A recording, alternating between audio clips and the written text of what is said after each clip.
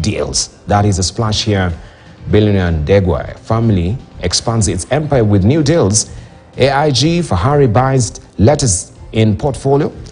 Past moves triggered or targeted high growth sectors, and it is broken down for you here. Sources, which is the company statements there. NCBA shareholding. First Chartered Securities raised its stake in the lender to 14.9%, and you can see how it's broken down for you there. First Chartered, NK, DNM Management, Brookshire Limited, West Point Nominees, Yana Investments, and others. And this is how the empire is expanding.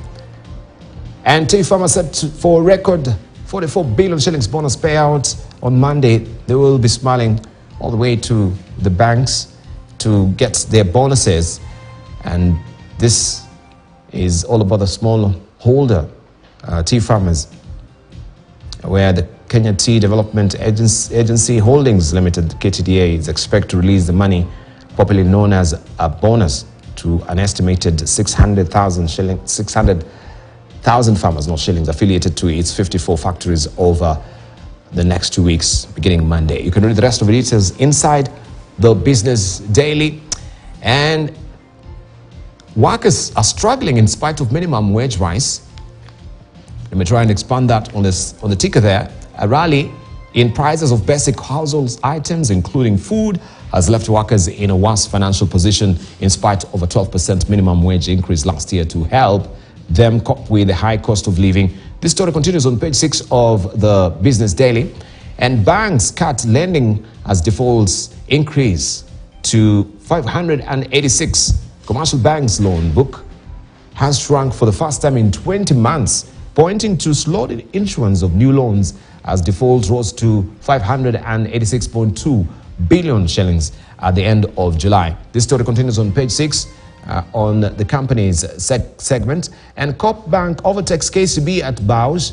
Cooperative Bank of Kenya has overtaken KCB Group to become the second most valuable lender on the Nairobi Securities Exchange as the latter's share price continue to fall. You can read all about it inside the Business Daily as well. Let's cross over to Uganda, where the government should own all land. This is what top official is saying here. It's a proposal, and the story continues on page 4. All matters land. Museveni quizzes Alupo Nabanja on 2 billion shillings UN trip. And also on the edge, locals want district head to roll over neglected bridges or bridge. And you can see one of the affected border rider there trying to cross that particular bridge there. And China hails its relations with Uganda at anniversary. You can read all about it inside the Daily Monitor. If you're waking up in Uganda, that is this morning. And also you have a scoop that comes in handy for you every Friday, where you can get the latest scoop as far as the entertainment is concerned. David Lutalo, I am not here to play. This is what he says. And of course you can see him in action as well, crooning his stuff.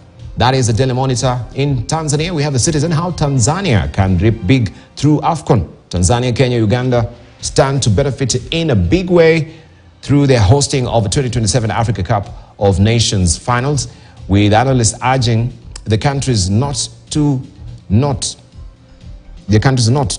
waste the opportunity.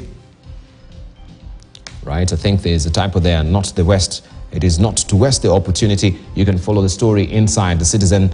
And I hope this is actually a dream studio there that maybe will be built in Tanzania.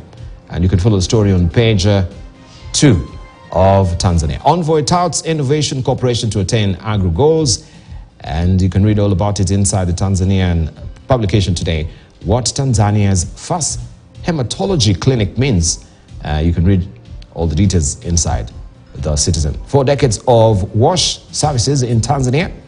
The acronym WASH is intimately familiar with the citizens of Tanzania. You can read all about that inside the latest publication today.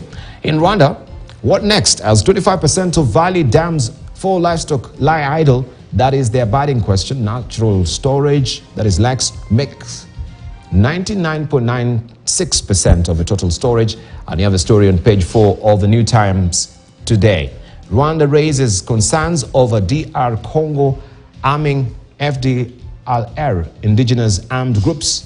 That is another story that you want to follow inside the New Times in Rwanda. And you can see Rwanda's ambassador to the United Nations, Clever Gatete, addressing UN Security Council on the situation in eastern DR Congo on Thursday.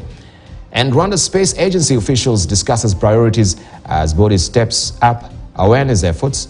All that is tucked away on page 3 of the New Times. Explain also understanding PSC hearings and what happens next is what also you need to read in today's publication. Finally, we can see the East African and is giving it a 4th stab. Remember, now we have a 7-year term, that is presidential term in Rwanda. Rwanda's President Paul Kagame has said he will run for a 4th term in 2024, with critics putting him in club of African big men who cling on to power. This story continues on page 10 of the East African this morning. And why Somalia wants ATMI's drawdown halted. Now there are actually qualms about now pulling out the troops from Somalia, and that was to be done in phases ending December 24th next year, that is in 2024. And maybe they need to go back to the table, right, to the organizing table, and see if this is the wisest of decision that has been made so far. And we have Somalia calling on the concerned governments there, as the African Union, to make sure that they look at this particular decision. You can follow the story inside the East African. Ruto Kagame seeks deals with US investors. That is the story that you want to follow on page 4 and 5 of the East African. All right, let's look at today's editorial cartoon. And it's all about the celebration of the AFCON. And you can see the posy of goons there seated at the lounge there.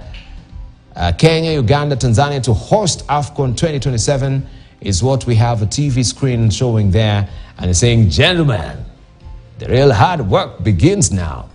And they are hosting there. This maybe is being depicted as people are waiting and saying this is our time to eat.